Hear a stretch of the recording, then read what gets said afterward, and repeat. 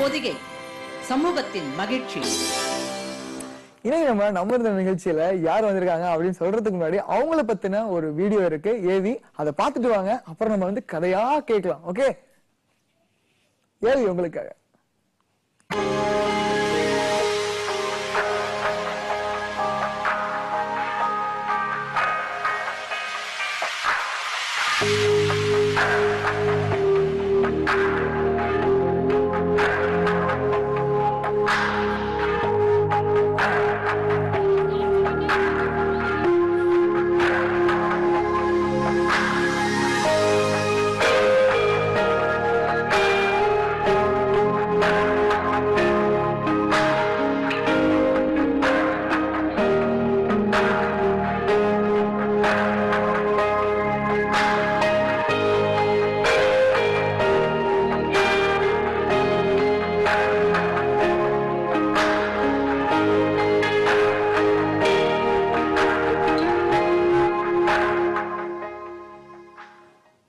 இன்னைக்கு நம்ம காலைத்தண்டல் நிகழ்ச்சியில குறிப்பா நம்ம இருந்த நேரில் ஸ்டோரி டெல்லர் அம்புஜாவல்லி தான் வந்திருக்காங்க. காலை நிகழ்ச்சியில உங்களை அன்போட வரவேற்கிறோம் மேடம். வணக்கம்.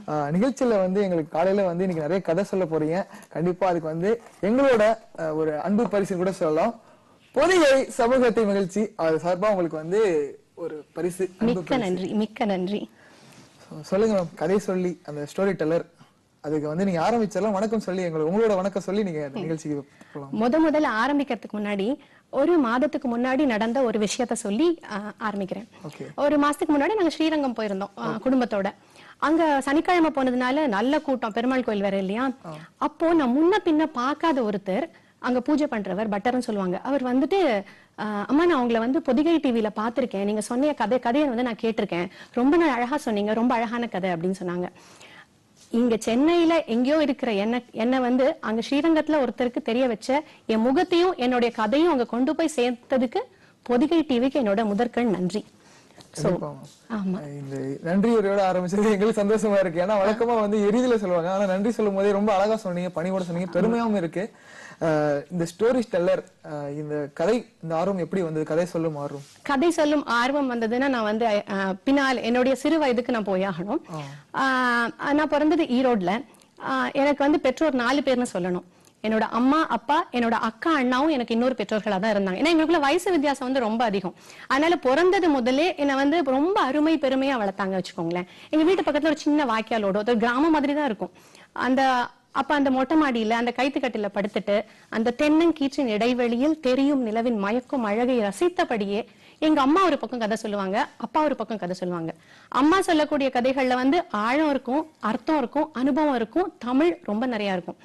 அப்பா சொல்லக்கூடிய கதைகள் வந்து அப்படியே கற்பனையும் நகைச்சுவையும் ததும்பி வழியும். சோ 2 வேறுபாடு. அம்மா பக்கம் ஒரு விதமான கதைகள், அப்பா கிட்ட வேற விதமான கதைகள். அது நான் வளர வளர அதை கேட்டு வளர்ந்தாலும் அம்மாவுடைய அந்த அனுபவமும் தமிழும் எல்லாம் அப்பாவுடைய கற்பனை வளமும் சேர்ந்து எனக்குள்ள சின்ன வயசுல இருந்து அது ஊறி போச்சு.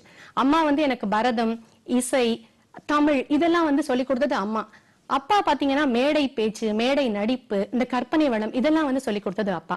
சோ அந்த மாதிரி ஒரு அக்கா அண்ணா வந்து அவ்வளோ துணையா இருந்தாங்க எல்லா விஷயத்திலையும். இன்னைக்கு வந்து ஒரு சிறப்பான நாள் என்னன்னா எங்க அம்மாவுடைய பிறந்த நாள். இன்னைக்கு எங்க அம்மாவுடைய பிறந்த நாளான இன்னைக்கு பொதிகை மூலமாக அவர்களுக்கு பிறந்த நாள் வாழ்த்துக்களையும் சொல்லிக்கொண்டு என் தாய் தந்தையருக்கு மிகுந்த நன்றியையும் சொல்லிக்கொண்டு நான் இந்த நிகழ்ச்சியை வந்து தொடர விரும்புகிறேன். கண்டிப்பா நீங்க சொன்னதால நானும் அம்மாவுக்கு வாழ்த்துக்கள் சொல்லணும்ல. நீங்க சொல்லுங்க, அம்மா பாடுற பொண்ணு மட்டும் விஷ் பண்றாங்க. பொதிகை டிவி சார்பா உங்களுக்கு வந்து இனிய பிறந்தநாள் நல்வாழ்த்துக்கள் அம்மா.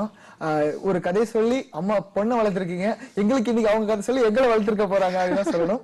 சோ இந்த கதை சொல்லும் ஆர்வம் இன்னைக்கு வந்து இளைஞர்கள் மத்தியில இந்த கதை கேட்கும் ஆர்வம்லாம் குறைந்தாலும், பட் ஆனா இது வந்து உண்மையான அர்த்தம் என்னன்னா நீங்க சொன்ன மாதிரி ஆழம், அந்த கதையோட ஆழம் தெரிஞ்சதுன்னா நம்மளோட கிரியேட்டிவிட்டி அதிகமாகும். சோ இப்ப நம்ம கதை சொல்றதுனால என்னென்ன விஷயங்கள் பயன்கள்லாம் கிடைக்குது? கதை சொல்றதுல வந்து நிறைய பயன்கள் கிடைக்குது. அந்த பயன்களை சொல்றதுக்கு முன்னாடி எல்லாருக்குள்ளயுமே ஒரு கதை சொல்லி இருக்காங்க தான் சொல்லணும். எனக்குள்ள இருக்கிற கதை சொல்றவங்களை நான் எப்ப வந்து கண்டுபிடிச்சேன் அப்படிங்கிறதுக்கு ஒரு நான் வந்து படிச்சு முடிச்சு ஒரு 10 வருடங்கள் வந்து ஐடி துறையில வேலை பார்த்தேன். அதுக்கப்புறம் வந்து குழந்தைகள் பிறந்ததுக்கு அப்புறமா வந்து முழு நேர வேலைக்கு போறது அப்படிங்கிறது ஒரு முடியாத காரியம் வச்சுக்கோங்களேன். ஆனா என்ன ஆகும்னா குழந்தை பிறந்த ஒரு 2-3 வருஷத்துக்கு வேற எதுவுமே யோசனை பண்ணவே முடியாது நம்மளால. ஆனா அவங்க வந்து ஸ்கூலுக்கு போக ஆரம்பிச்சு ஒரு 2 மணி நேரம் உங்களை விட்டு பிரிஞ்சிருக்காங்க பாருங்க, அப்ப தோண ஆரம்பிக்கும், என்னடா அது நிறைய படிச்சோமே, ரேங்க் எல்லாம் வாங்கினோமே, இப்ப என்ன பிரயோஜனம், ஒண்ணுமே பண்ணலையே அப்படிங்கிற ஒரு தவிப்பு வரும் பாருங்க.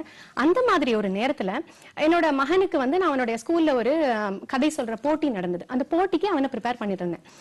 அப்போ எதேச்சியா என்னுடைய கணவர் அதை பார்த்துட்டு அவர் சொன்னாரு, உனக்கு பரதம் பிடிக்கும், இசை பிடிக்கும், நடிப்பு பிடிக்கும், எழுத்து பிடிக்கும், கற்பனை பிடிக்கும், பேச்சு கேட்கவே வேண்டாம். ஏன்னா அவ்வளவு பேசி நான் அவரை படுத்திருக்கேன் வச்சுக்கோங்களேன். அந்த பேச்சு கேட்கவே வேண்டாம், நீ ஏன் இந்த துறையை வந்து ட்ரை பண்ண கூடாது அப்படின்னு சொன்னாரு. ஒரு விஷயம் இங்கிலீஷ்ல ஒண்ணு சொல்லுவாங்க, if you strongly aspire something, the whole universe conspires to make it happen அப்படிம்பாங்க.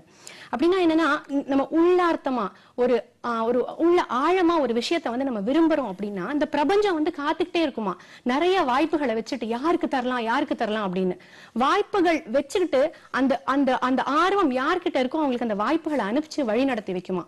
அந்த மாதிரியான ஒரு தருணம் தான் எனக்கு அப்போ அமைஞ்சது. எதேச்சியா அப்ப டாக்டர் எரிக் மில்லர்ங்கிறவர், அவரை பத்தி நான் சொல்லணும், ஏன்னா அவருடைய என்னோட முக்கியமான குரு. அவர் வந்து நிறைய பயிற்சி முகாம்கள் நடத்துவார், இந்த கதை சொல்றது எப்படி அப்படிங்கிறது. சோ அப்படிப்பட்ட ஒரு பயிற்சி முகாம் அப்ப நடத்தினாரு. அந்த பயிற்சி முகாமுக்கு நான் வந்து பதிவு செஞ்சேன். அப்ப சேர்றப்ப எனக்கு தெரியாது கதை சொல்லுதல் அப்படிங்கிறது என்னோட வாழ்க்கையில இவ்வளவு சிறிய பீரியடுக்குள்ள ஒரு முக்கியமான அங்கமா மாறும் அப்படின்னு அப்ப நான் எதிர்பார்க்கல. இப்ப வந்து அது ஒரு ரொம்ப முக்கியமான அங்கமா வந்து மாறி போச்சு. அவர் டாக்டர் எரிக் மில்லர் பத்தி சொன்னேன். ஆமா, மாதா பிதா சொல்லியாச்சு, அடுத்தது குரு பத்தி நான் கண்டிப்பா சொல்லி ஆகணும். டாக்டர் எரிக் மில்லர் ஒரு அற்புதமான மனிதர். அவர் வந்து பேசிக்கலி அவர் வந்து அமெரிக்கால நியூயார்க் நகரத்தை சேர்ந்தவர், ஒரு அமெரிக்கர். அவருக்கு ஏதோ காரணத்தினால நம்மளுடைய சிலப்பதிகாரம் மேல அப்படி ஒரு ஆர்வம்.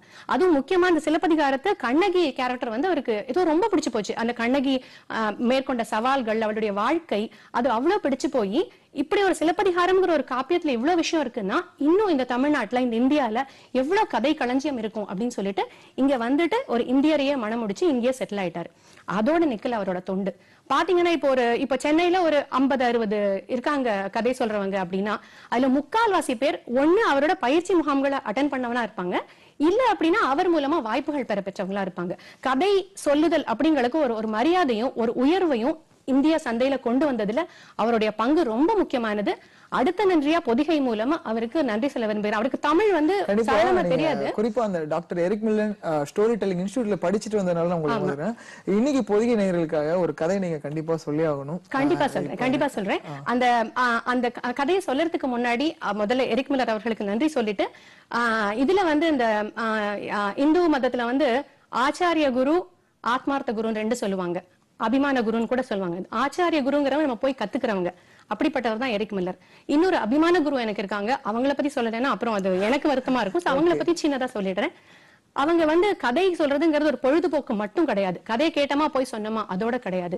கதைகளுக்கு உணர்வுகள் உண்டு, கதை உன்னோட பேசும், கதை கூட நீ ஒரு உறவு முறை ஏற்படுத்தி கொள்ளலாம் அப்படின்னு புரிய வச்சது எனக்கு அவங்கதான். கதை சொல்றதுல ஒரு புனிதத்தன்மையும் ஒரு தவம். நான் முன்னால எல்லாம் யோசிப்பேன், என்ன கதை சொல்றது, நிறைய கதைகள் இருக்கு, எந்த கதையை நம்ம சொல்றது.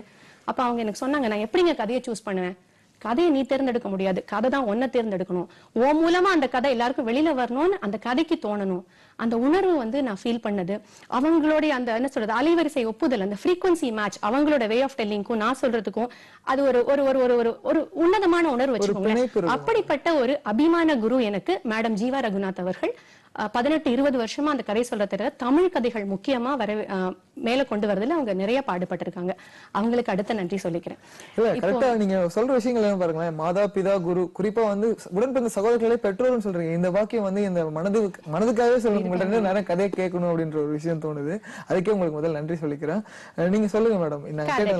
நீங்க கதை கேட்டீங்க இல்லையா, இந்த கதை நான் வந்து சில கதைகள் வந்து 1000 முறை சொன்னாலும் அழுக்காத கதைகள்னு சில கதைகள் இருக்கு. அப்படிப்பட்ட ஒரு கதை பொதிகையில ஏற்கனவே நான் இலக்கிய தர்பார் மூலமா இந்த கதையை சொல்லிருக்கேன். ஆனா கதையுடைய சிறப்புகளை சொல்றதுக்கு அப்ப எனக்கு வாய்ப்பு கிடைக்கல.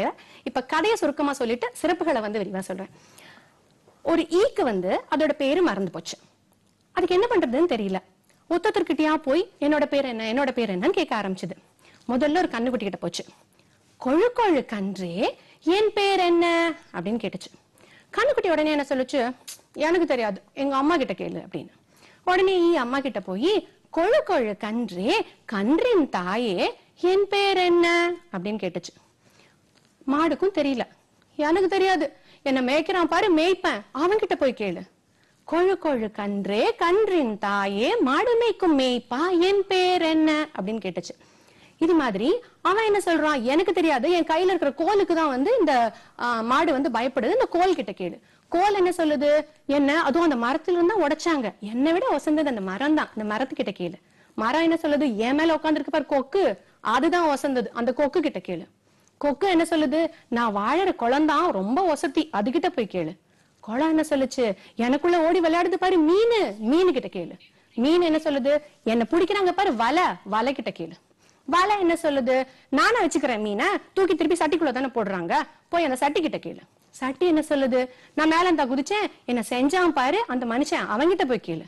அந்த மனுஷன் என்ன சொல்றான், நான் எடுத்த மண்ணு, அந்த மண்ணு கிட்ட கேளு.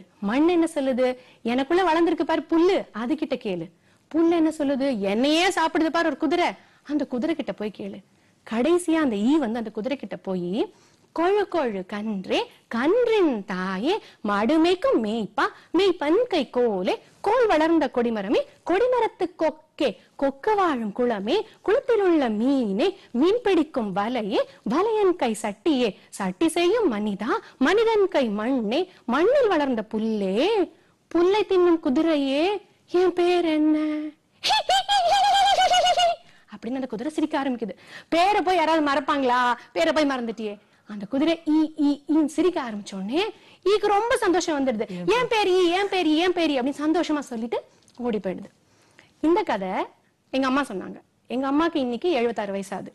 எங்க அம்மாக்கு அவங்க பாட்டி சொன்னாங்க. அவங்க பாட்டி இப்போ இல்ல. எனக்கு தெரிஞ்சு இந்த கதையோட வயசு மினிமம் 150 வருஷம். அவங்களுக்கு யார் சொல்லியிருப்பாங்களோ நமக்கு தெரியாது.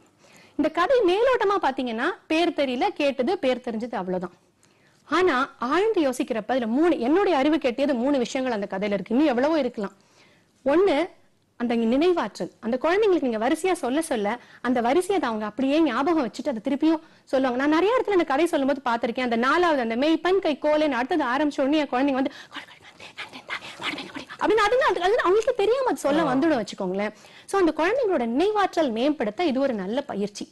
2வது, நம்மளை விட வசந்தவங்க இந்த உலகத்துல இருக்காங்க, நமக்கு ஒரு விஷயம் தெரியலன்னா தெரிஞ்சவங்க இருக்காங்க அப்படிங்கிற ஒரு ஹம்பிள்னஸ், அந்த அடக்கம், அது நமக்குள்ள வரதுக்கு இந்த கதையில வந்து ஒரு வேல்யூ இருக்கு. 3வது, தமிழ். அந்த 4-5 வயசுல அந்த பசங்க பேச ஆரம்பிக்காங்க பாருங்க. அந்த மழலை வர நேரத்துல இப்ப இந்த லைன் பூரா அந்த கொழு கொழு கன்றையில ஆரம்பிச்சு புல்லை தின்னும் குதிரையை வரைக்கும் அந்த லைனை ஒரு குழந்தையால தெளிவா ஒரு 5 வயசுலயோ 6 வயசுலயோ சொல்ல முடியுதுன்னா எவ்வளவு வயசானாலும் அந்த மொழி உச்சரிப்பு அந்த குழந்தைக்கு மாற போறது இல்லை. அந்த காலத்துல எந்த பாட்டியும் memory techniques dot here, phonics classes undertaking போடல. இதெல்லாம் வந்து அவங்க தெரிஞ்ச அந்த கதைகளுக்குள்ள போடல, அதுவா அமைஞ்சது. அது அந்த கதைகள்ல வந்து அவ்வளவு விஷயங்கள் இருக்கு. நிறைய பாட்டி கதைகளை நம்ம வந்து இன்னைக்கு வந்து மிஸ் பண்ணிட்டோம். இருக்கிற கொஞ்ச நஞ்ச கதைகளையாவது நம்மளுடைய வருங்கால சந்ததியினருக்கு நம்ம கண்டிப்பா கொண்டு போய் சேர்க்கணும். அது நம்மளுடைய கடமை அப்படின்னு நான் வந்து நினைக்கிறேன். ரொம்ப ரொம்ப அற்புதமா சொன்னீங்க. கடமைன்னு சொன்னீங்க பாத்தீங்களா, இந்த வார்த்தை போதும். ஏன்னா இன்னைக்கு நான் மட்டும் இல்ல, பொதிகை தொலைக்காட்சி பார்த்துட்டு எல்லாருக்குமே தெரிஞ்சிருக்கும். சில இளமை பருவத்துல போயிட்டு கதை கேட்டு வந்த அந்த ஒரு உணர்ச்சி இருந்திருக்கும். உணர்வுபூர்வமா கதை சொன்னீங்க. பட் இப்ப தொடர்ந்து இன்னொரு கதையை நீங்க சொல்ல போறீங்க. அதுக்கு முன்னாடி ஒரு சிறிய இடைவேளை பார்த்துட்டு வாங்க. பொதிகை சமூகத்தின் மகிழ்ச்சி. சோ கதை கேட்டுட்டே இருக்கும். கேட்க அப்படியே இன்பமா காதல தேன் வந்து பாயுதுன்ற மாதிரி கதை சொல்லுங்க மேடம், அடுத்த கதை சொல்லுங்கன்ற அளவுக்கு நான் ஆர்வமா இருக்கேன். இவங்க கதை சொல்லும் போது ஒரு விஷயம் நம்ம எல்லாருமே நோட் பண்ணீங்களா, ஒரு அந்த சுற்றுச்சூழல், அதாவது மனிதன் எப்படி மனிதன்ட்ட இருந்து ஒவ்வொரு உயிரினங்கள் வந்து இயற்கை சூழல் எல்லாமே ஒன்றோடு ஒன்று பிணைப்புடையது அப்படின்ற அந்த டார்வினோட கொள்கை வந்து எனக்கு அப்படியே உங்க கதை மூலியமா தெரிஞ்சுக்கிட்ட ஒரு விஷயம் நினைவு கூர்ந்ததா இருந்தது. அதற்கே மாதிரி நன்றி தெரிவிச்சுக்கிறோமா. எங்களுக்காக அடுத்து ஒரு கதை சொன்னீங்கன்னா இன்னும் நாங்க கண்டிப்பா இந்த கதை வந்து அதுக்கு சொல்றதுக்கு முன்னாடி நாங்க வந்து ஒரு நானும் இன்னும் சில கதை சொல்லிகளும் சேர்ந்து ஸ்பிரிங்போர்ட் டேல்ஸ்னு சொல்லிட்டு ஒரு வெப்சைட் வச்சிருக்கோம். அதுல கதை ஒவ்வொரு மாதமும் ஒரு தீம் பேஸ் பண்ணி அது சம்பந்தமான கதைகள் சொல்லி அதுல போட்டுட்டு இருக்கோம். நிறைய தீம்கள், அன்பு, அப்புறம் அந்த மழைக்கால கதைகள், தைரியம், நன்றியுணர்வு, இந்த மாதிரி. அது வந்து முக்கியமா வெளிநாடுகள் இருக்கிறவங்க அது ரொம்ப விருப்பமா வந்து பாக்குறாங்க. அப்படி அதுல வந்து ஒரு மழைக்கால கதை, மழை அப்படிங்கிறதுக்கு சொன்ன ஒரு கதையை நான் உங்க கூட பகிர்ந்துக்கிறேன். அந்த கதையில அந்த கதை சொல்லி முடிச்சதும் அந்த கதையில என்ன ஒரு சிறப்பு அப்படிங்கறத உங்க கூட இது பண்றேன். வானோ தரும் அந்த துள்ளி விவசாயி வாழ்வுக்கு ஏத்த துள்ளி, வானோ தரும் அந்த துள்ளி விவசாயி வாழ்வுக்கு ஏத்த துள்ளி, அதுதாங்க நம்ம மழையின் துள்ளி, அந்த துளியின் கதைய கேட்டு களி, அதுதாங்க நம்ம மழையின் துளி, அந்த துளியின் கதைய கேட்டு களி. பூமியில கோடை காலம் முடிஞ்சு போச்சு. மழை பெய்ய வேண்டிய நேரம் வந்துச்சு.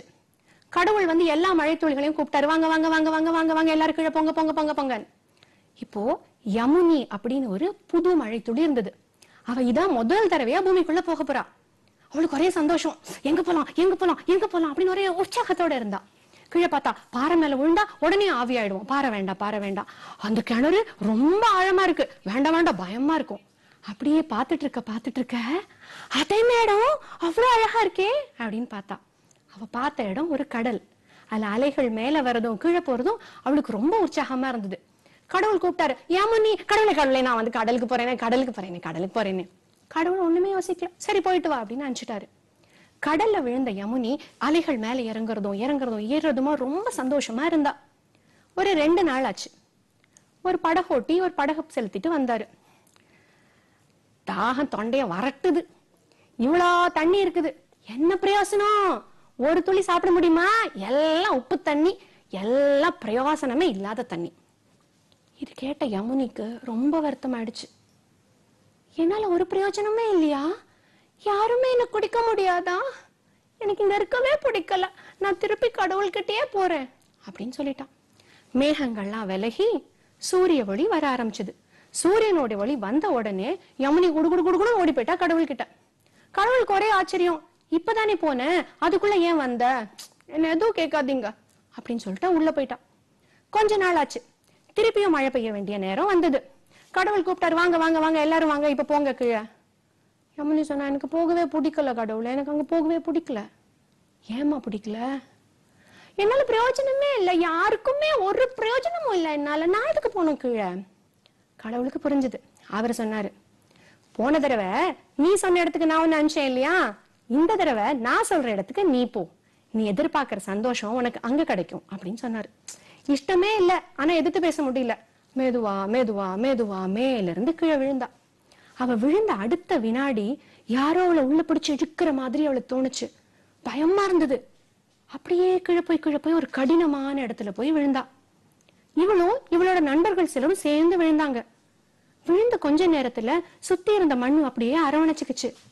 இன்னும் கொஞ்ச நேரம் கழிச்சு அந்த கடினமான இடத்துல இருந்து ஒரு ரொம்ப மென்மையா ஏதோ ஒண்ணு மேல வர ஆரம்பிச்சது.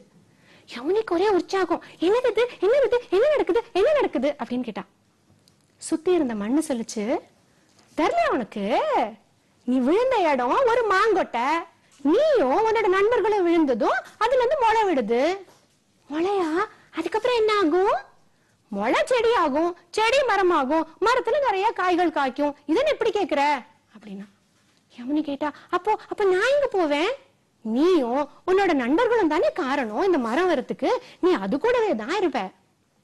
யமுனிக்கு கடவுள் சொன்ன அந்த சந்தோஷம் அப்ப புரிஞ்சுது. என்னாலயா இந்த இந்த மாங்கொட்டை வந்து செடியா மாறுது, கடவுள் தந்த அழகிய வாழ்வு உலகம், எங்கும் அவனது வீடு, கண்கள் மூடியே நன்றி சொல்லு. மனசுக்கு ஒரு நிறைவு அவளுக்கு அங்க கிடைச்சது. இந்த கதையும் மேலோட்டமாக பார்த்தா ஒரு கதை. இதுக்குள்ள கதையை பாடலாமும் சொல்றீங்க, பாடம் ரொம்ப அற்புதமான ஒரு விஷயம் சொல்லுங்க மேடம். அந்த கதைக்குள்ள வந்து இந்த கதையுடைய சிறப்பு என்ன அப்படின்னா அறிவியல் சார்ந்த விஷயங்கள் இந்த கதைக்குள்ள பாத்தீங்கன்னா, சின்ன கிளாஸ் ஒரு 2ஆம் கிளாஸ்ல இருந்து ஒரு 5-6 கிளாஸ்க்கு வேண்டுமான அத்தனை நிறைய விஷயங்கள் அதுல இருக்கு. கோடை காலத்துக்கு அப்புறம் மழைக்காலம் வரும், அது ஒண்ணு. கடல் நீர் உப்புத்தன்மை உடையது. அப்புறம் சூரியனுடைய கதிர்கள் பட்டால் கடல் நீர் ஆவியாகும். கடல் நீர் நம்மளால குடிக்க முடியாது. ஆனா மேல போய் அதே நீர் தூய்மையா வர்றதுனாலதான் இந்த மண்ணுனாலையும் தண்ணினாலையும் தான் ஒரு விதை வந்து மரமாகுது. இந்த மாதிரி இதெல்லாம் அறிவியல் சார்ந்த விஷயங்கள். ஆனா அறிவியல் சார்ந்த விஷயங்களை சொல்லித்தரேன் அப்படின்னு சொல்லாமையே மெதுவா இந்த கதைகள் மூலமா புகுத்தப்படுது.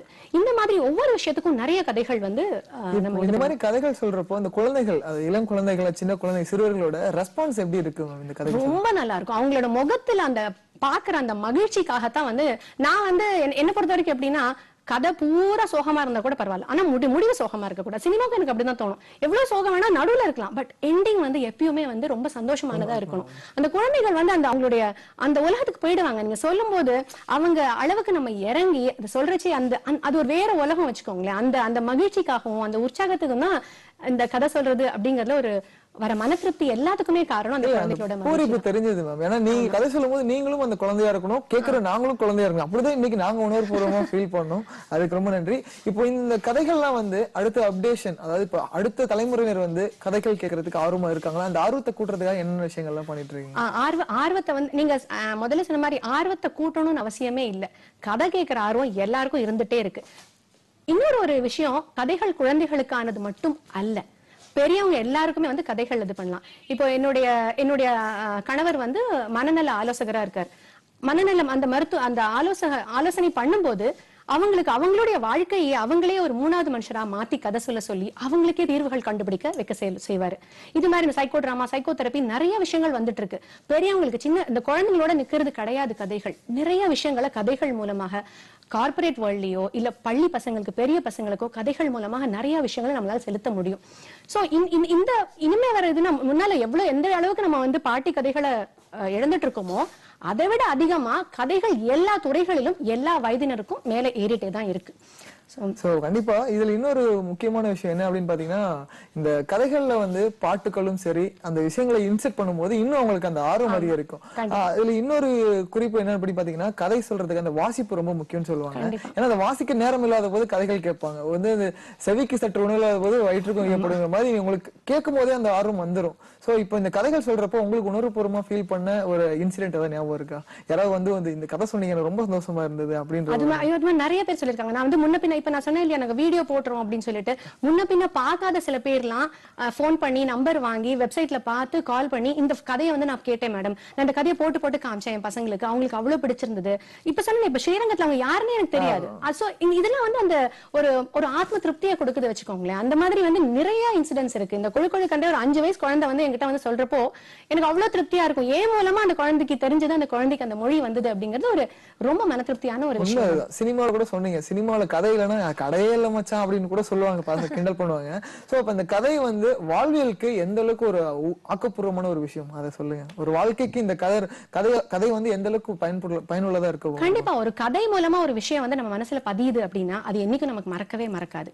சோ வாழ்வியலுக்கு அப்படின்னா இப்போ நீங்க ஒண்ணும் இல்ல, இப்ப வந்து வாட்ஸ்அப்ல உங்களுக்கு அவ்வளவு ஃபார்வர்ட்ஸ் வருது. அந்த ஃபார்வர்ட்ஸ்ல கதைகள் மூலமா கதைகள் மாதிரி இருக்கிற நம்ம மறக்கவே மாட்டோம். அந்த ஒரு விஷயத்த சாதாரணமா இதை பண்ணு, இது இப்படிதான் அப்படின்னு சொல்றதை விட அதே ஒரு கதைக்குள்ள புகுத்தி சொல்றப்ப நமக்கு அந்த மனசுல வந்து அது பதியுது பாருங்களேன். அந்த பதிவு நமக்கு நிறைய நேரங்கள்ல வந்து நமக்கு உதவியா இருக்கும் நம்ம வாழ்க்கையை நம்ம மேற்கொள்றதுக்கு. சூப்பர், ரொம்ப அழகா சொன்னீங்க. இந்த வாட்ஸ்அப் அப்படின்ற ஒரு விஷயத்த சொன்னீங்க. ஆன்லைன் மீடியம், அதாவது முகப்புத்தகம் ஆகட்டும், இந்த வாட்ஸ்அப் ஆகட்டும், எல்லாத்துலயும் இப்ப கதைகள் வந்து பகிர்ந்து கொள்ள ஆரம்பிச்சிருக்காங்க. ஏன்னா புத்தகங்கள் பகிர்ந்து கொண்ட காலம், நட்பா கொடுத்த காலம் போய் இப்ப வந்து இன்பாக்ஸ்ல அனுப்புறாங்க. ஏன்னா இன்னைக்கு இருக்கக்கூடிய மாடர்ன் டே வேர்ல்டுக்கு அந்த குறுங்கதைகள் வந்து ரொம்பவே பயனுள்ளதா இருக்கு. சோ இப்போ அடுத்து வரப்போற யங்ஸ்டர் ஜெனரேஷனுக்கு நீங்க சொல்லக்கூடிய விஷயங்கள், இன்னைக்கு கதையெல்லாம் சொல்லி ரொம்ப அற்புதமா எங்களை அமர்க்கலப்படுத்திட்டீங்க. சோ நீங்க சொல்ற விஷயங்கள் என்னவா இருக்கும்? வர எங்க ஜெனரேஷன் இல்ல சின்ன குழந்தைகளுக்கும் அப்பா அம்மாக்களுக்கு குறிப்பா பெற்றோர்களுக்கு என்ன அட்வைஸ் சொல்ல போறீங்க? நீங்க அட்வைஸ் சொல்ற அளவுக்கு நான் பெரிய மனுஷி கிடையாது. ஏன்னா இன்னும் நீங்க சொன்ன மாதிரி நான் எப்ப கதைகள் சொல்லும் போது மட்டும் குழந்தையா ஃபீல் பண்றது இல்ல, முக்காவாசி நான் அப்படிதான் ஃபீல் பண்ணிட்டு இருக்கேன். அட்வைஸ் எல்லாரும் சந்தோஷமா இருக்கணும், கதைகள் மூலமா ஆரோக்கியமான சந்தோஷத்தை பரப்பணும். அது மட்டும் தான். எல்லாத்தையுமே சந்தோஷமா பார்க்கணும். எல்லாரும் எதுக்காகவும் வருத்தப்படணும் அப்படிங்கிற அவசியம் இல்லை அப்படிங்கறது ஒண்ணுதான் அட்வைஸ்னு சொல்ல மாட்டேன். எல்லாரும் அப்படி இருந்தா நல்லா இருக்கும், சந்தோஷமா இருக்கும். நிகழ்ச்சியோட இறுதிக்கு வந்ததே தெரியல, ஏன்னா கதைகள் சொல்லி அவ்வளவு சந்தோஷப்படுத்திட்டீங்க. பாடல் ரொம்ப அருமையா பாடுறீங்க. சோ ஒரு பாடலோட நீங்க நன்றி பாடலாம் முடிச்சீங்கன்னா நிகழ்ச்சி அப்படியே தொடர்ந்து இந்த நிமிட மட்டும் முடிச்சிடலாம். கதைகள் என்பது புதையல், கதைகள் என்பது புதையல், அந்த புதையல் மேல் எனக்கு ஒரு மையல். கதைகள் என்பது புதையல், அந்த புதையல் மேல் எனக்கு ஒரு மையல். கதை கேட்ட பொதிகைக்கு நன்றி, என் சுற்றத்தார் அனைவருக்கும் நன்றி நன்றி. கதை கேட்ட பொதிகைக்கு நன்றி, எனதருமை பொதிகைக்கு நன்றி. ரொம்ப நன்றி. இன்னைக்கு வந்து பாடல் கதை எல்லாத்தையும் சேர்த்து அமர்க்கலப்படுத்தினதுக்கு, நிகழ்ச்சி கலந்ததுக்கு ரொம்ப நன்றிமா. உங்களுக்கு எல்லாருமே கதை பிடிச்சிருக்கும், கண்டிப்பா சந்தோஷமா ரசிச்சிருப்பீங்க. தொடர்ந்து வந்து இப்ப செய்திகள் வரப்போகுது, அதுக்கப்புறம் நிகழ்ச்சி தொடரும். டிவி விட்டு எங்கேயும் பெறாதீங்க, வெயிட் பண்ணுங்க, செய்திகள் உங்களுக்காக.